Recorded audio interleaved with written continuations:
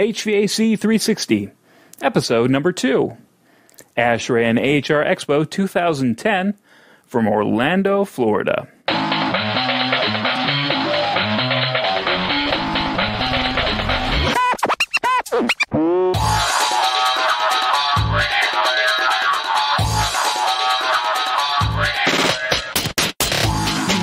Welcome, everybody, to another edition of HVAC 360. I'm your host, Matt Nelson. On this edition, I'd just like to talk a little bit about one of the keynote speakers that I saw at, or the keynote speaker, I should say, I saw at the ASHRAE winter meeting a couple days ago, and tell you a little bit about what I saw on the AHR Expo floor. So, first off, to start off with a little housekeeping. Audio might sound a little bit different today. I'm doing this from my hotel room, so it might echo a little bit. And then I have a head cold to boot. So if I sound a little bit stuffy, please forgive me and indulge me for this one episode.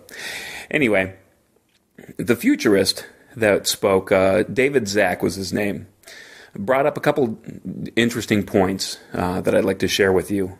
The first one was kind of a future technology that they're using today. This is the technology of lithography. If you don't know what lithography is, it's more or less, if you can imagine a printer printing sheets of paper, clear sheets of paper. The ink is really what makes up the physical object. So if you keep layering these sheets of paper over and over again, they're clear sheets of paper, but only the ink is really solid. And you can take a look at the object, the ink forms layer after layer. So this two-dimensional object eventually stacks up to become a three-dimensional object, and that's kind of what lithography is. It goes layer by layer and kind of reconstructs an object.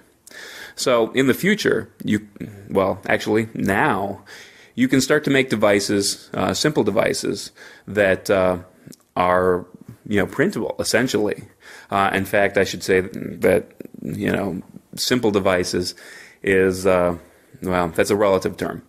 Right now, I think that they are currently developing processes for making, printing TV screens.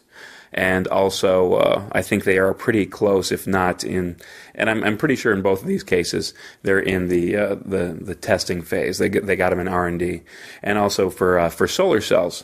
So that makes a huge difference in what we're talking about as far as building energy goes, and being able to bring down that cost to install solar cells and get that payback down to a reasonable level where everybody is doing it. In addition to that, if you take this one step further, and this kind of goes out a little bit, this is where the future of lithography or printing actual things gets a little bit interesting. If you take it one step further and say, okay, well, I'm manufacturing TV screens and photovoltaic cells. What's stopping us from, manufacturing spare parts that we don't have to transport, across the country? I see that as kind of like the green nirvana. With the green requirements, they like to keep everything local within 500 miles to cut down on transportation costs. But can you imagine that you could get every imaginable spare part in your hometown where you are? It didn't matter what it was. If you had the code to actually be able to replicate this and get that part, that widget, that one of a kind, that knockoff, what have you, for a reasonable price, that would be the be all end all. And as one of the slides that he showed was one of a machine that actually made food. And I thought to myself, I'm like, you take this step and you apply it to what we've seen in the movies and on TV. And if you're familiar with the Star Trek series, you know that there's this thing called the replicator, or the food replicator, and that's exactly what he was talking about. Here we have something that's creating something out of nothing, and as long as it knows what it's making, boom, it just made it. So it's amazing when you think about all the things growing up that you've seen in movies and science fiction, that a lot of these things are coming to pass. It may not be the swirling lights or whatever, but it's still the same thing. You're printing food, essentially. So that was a really fascinating. I'm not sure if I'm ready to eat that yet or not, but he also made the step that, once you could print food, what's the next step? Printing organs. So you could really, it gets crazy because personally I wouldn't say I would never, but I severely doubt technology. I wouldn't trust that to, replace an arm or, a heart or anything like that. Anyway, going on, another topic that he mentioned was virtual building. And he had this example, and I'll post this link so you don't have to remember it, but this visual effects artist made this great 9-minute short film that it's really not, the whole thing is not about building per se, but, he if you take a look at it, you kind of understand what I'm talking about. But he's using kind of like if you've ever seen the movie Minority Report, he's using that kind of virtual technology where he's using his hands to manipulate the air in a glowing control panel type device, and he's creating this environment, from nothing. And really, I think that one thing that I liken that to is the first, when I looked at that, I'm like, oh, that would be a great way to kind of make a building. I mean, could you imagine, instead of an architect in BIM using building information modeling, designing a building on a piece of paper? If they were actually to be in a virtual room, say, wear a headset, be in a virtual room and kind of construct it, real scale, relative to them, relative to their perspective in this virtual world, and to be able to scale the building and to be able to manipulate it and draw it, right there in front of their face. And then I apply it to what we're talking about, to be able to actually engineer systems inside that building, to actually kind of put it up before you install it in reality and see how that interacts with the structure, how it interferes, where the conflicts lie. And the one thing that kind of brought up was this existing condition that exists in the engineering construction world. And some of you may be aware of this, some of you may not be aware of this. But an engineer draws a drawing. And that might seem a little bit too simplified for you, but he draws a drawing. It's schematic in nature. What he does with that drawing, he gives it, he puts it in the bid set. He gives it out to the contractor. The contractor looks at it and goes, "Oh, this is very nice, but I can't use it." So the contractor actually has to give it to his detailer, and the detailer would go, "Okay, here's the lengths of ductwork I need," so they can actually manufacture the different parts that go into making a ductwork system or a piping system, or ordering the different equipment and installing it, but they have to know the right size. I imagine a time in the future when you have what I'm kind of referring to as a drafter detailer. Somebody who is, I don't know if he's a middleman, and this doesn't necessarily apply to design build, but somebody who's a middleman that draws in BIM, using building information modeling, draws it so that you can actually build off of that. And it's the difficulty there is having the contractor trust them, because from my standpoint as an engineer, you really have to get a lot of buy-in. There's a lot of trust issues, and for very good reason. A lot of the engineers really don't have the details, or they'll draw something that's really funky. It really takes a lot of knowledge of the detailer to be able to understand what they could actually put in, what they could actually make, what dimensions actually work.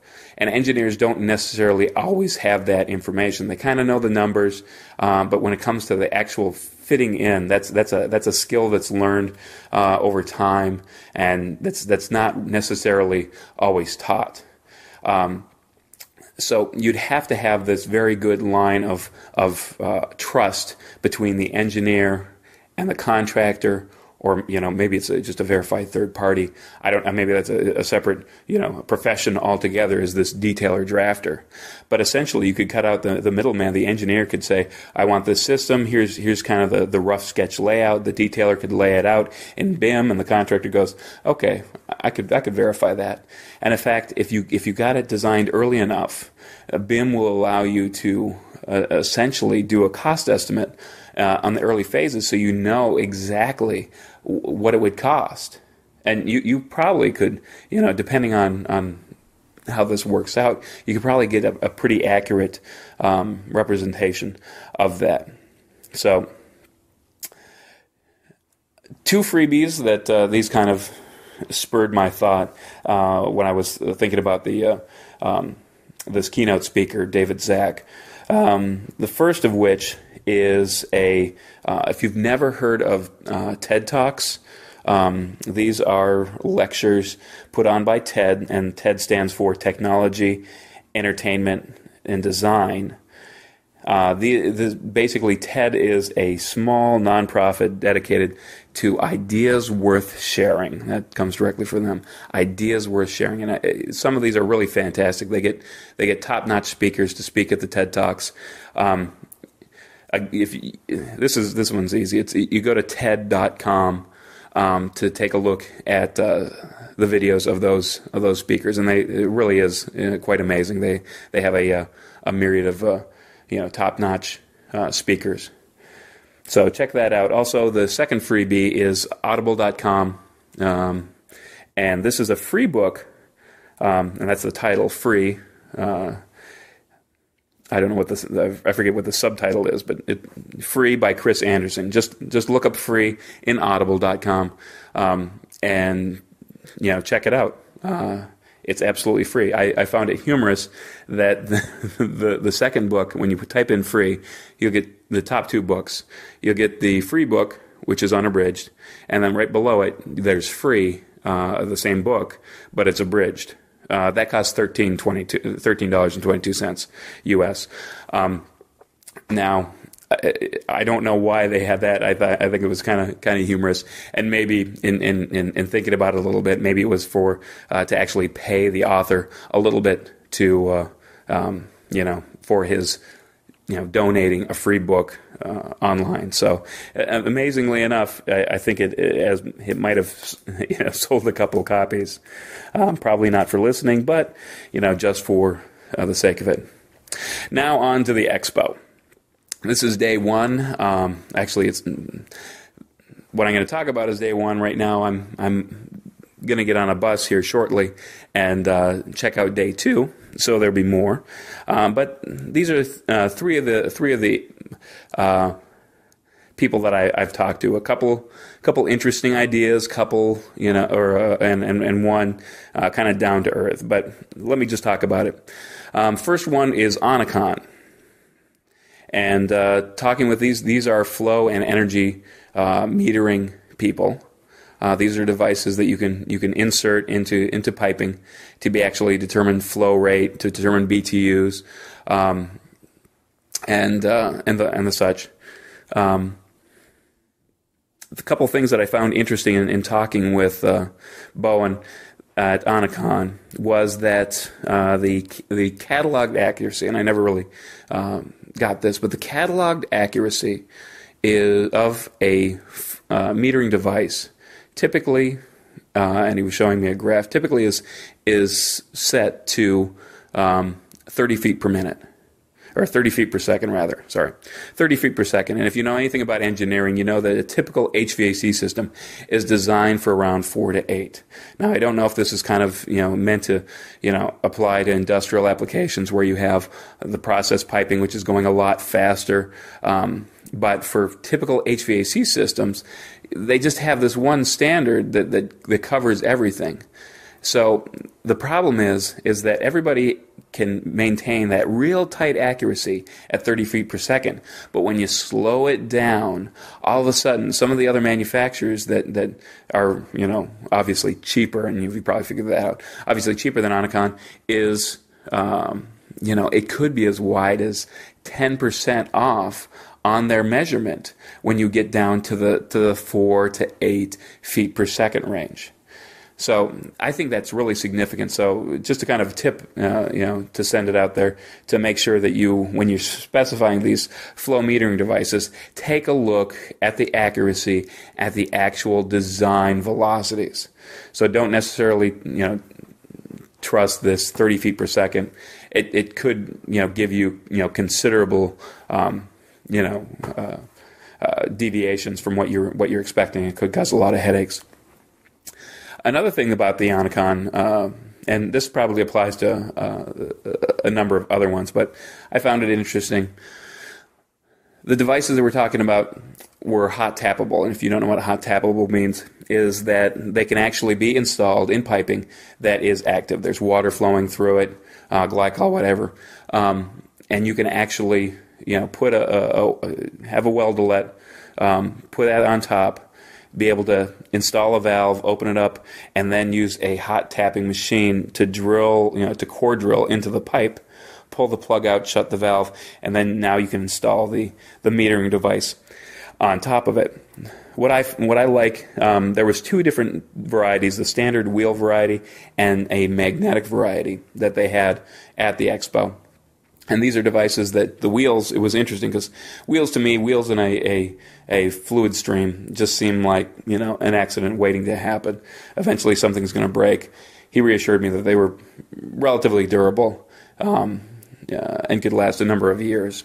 But the one nice thing I liked about it was you can actually pull the wheels out of the flow of the pipe, shut the valve, and there's a little reservoir on top when you pull it out that the wheels kind of fit into, so it's above the valve. You could actually, unscrew it, take a look at the wheels, and then, change it out or just put it back in, and then open the valve, drop it back down into the pipe.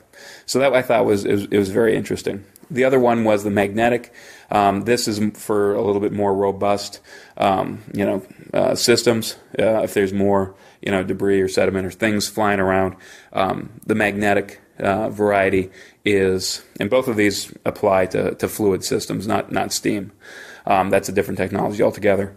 But the magnetic one was very interesting. As I was talking to him, one of the maintenance people from the University of Florida came up and, was talking about how, he had installed these magnetic flow meters all around his campus and that he was very pleased with them. So check them out if you need flow metering or energy metering devices. And if nothing else, they should be a wealth of information.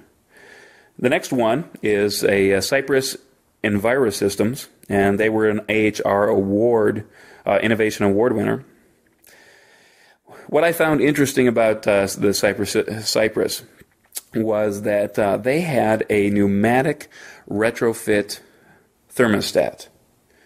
Now, in a lot of applications, I've seen a lot of schools, and a pneumatic retrofit thermostat, not a big surprise.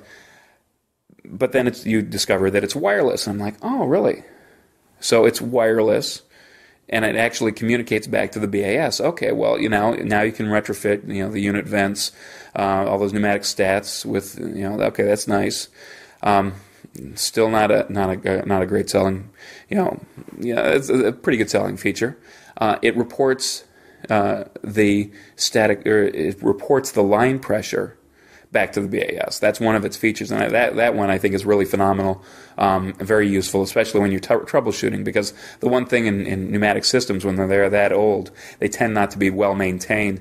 And if you do a retrofit and all of a sudden you're like, well, this zone doesn't work and we just retrofitted it, why?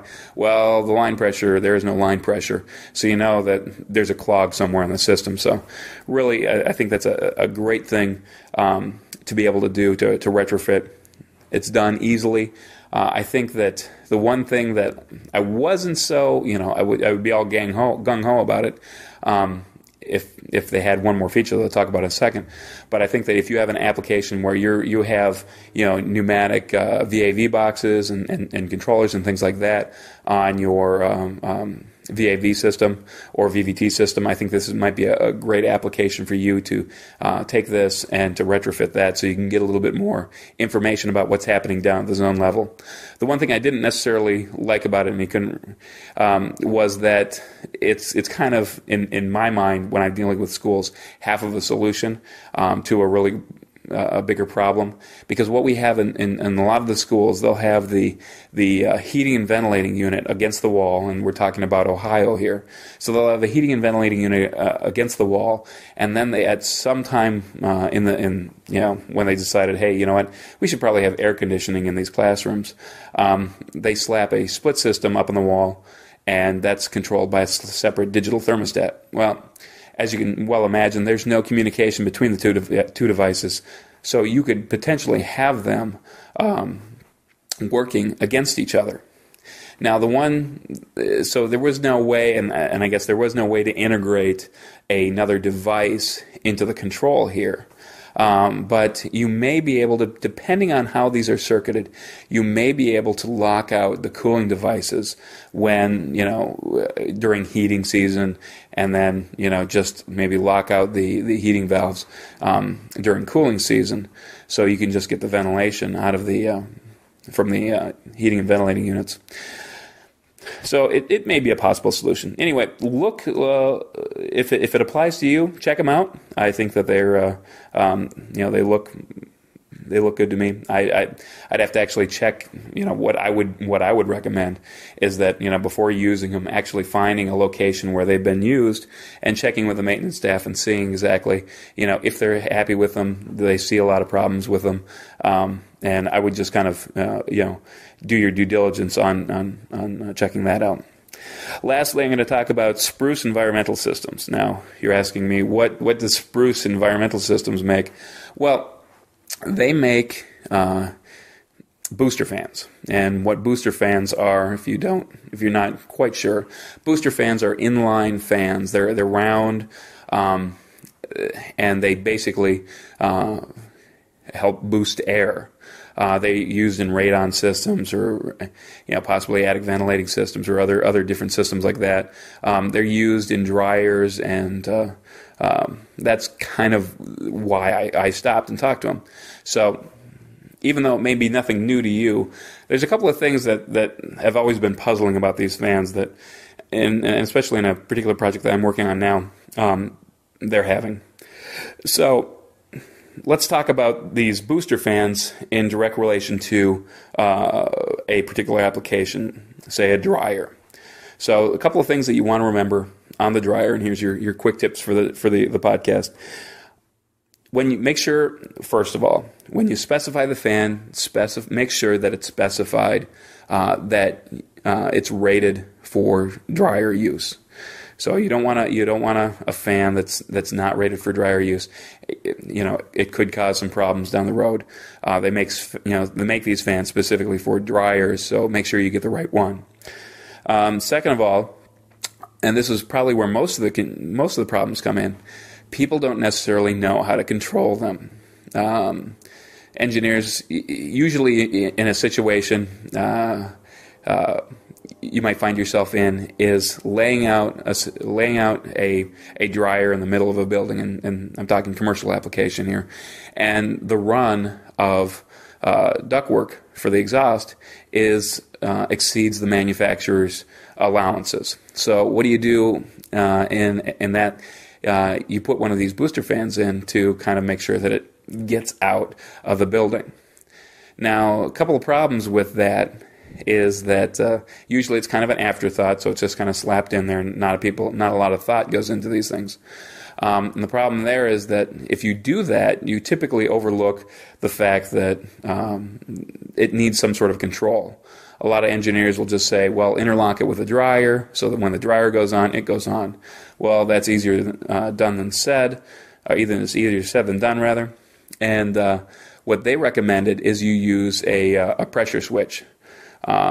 Insert a pressure switch relatively close to the dryer, have that interlock with the fan, so when the dryer goes on, pressure switch makes and trips the fan to go on.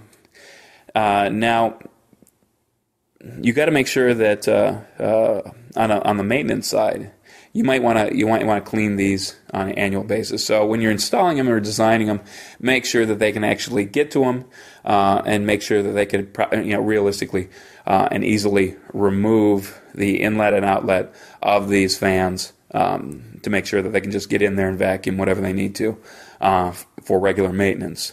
Another thing is make sure that there's enough distance between the dryer and the fan. This is important for a couple of reasons. If the reason that you put it in is because you have a long duct run, these fans tend to have a low tolerance for high static pressure, which means that really they like to pull air, they don't like to push air. So put it close to the outlet is kind of the rule of thumb here. Put it close to the outlet, and that's going to serve to better alleviate the any problems with static pressure on the discharge side. And also, if you put it too close to the dryer, you may end up tripping the thermal overload, and you're like, why does the system keep shutting down? It may be because it's getting too hot. It's getting all the heat from the dryer and not being able to handle it. So those are the tips for the day. I'm going to get on the bus now and go to day 2 of the AHR Expo. So until next time, remember to know what you build and share what you know.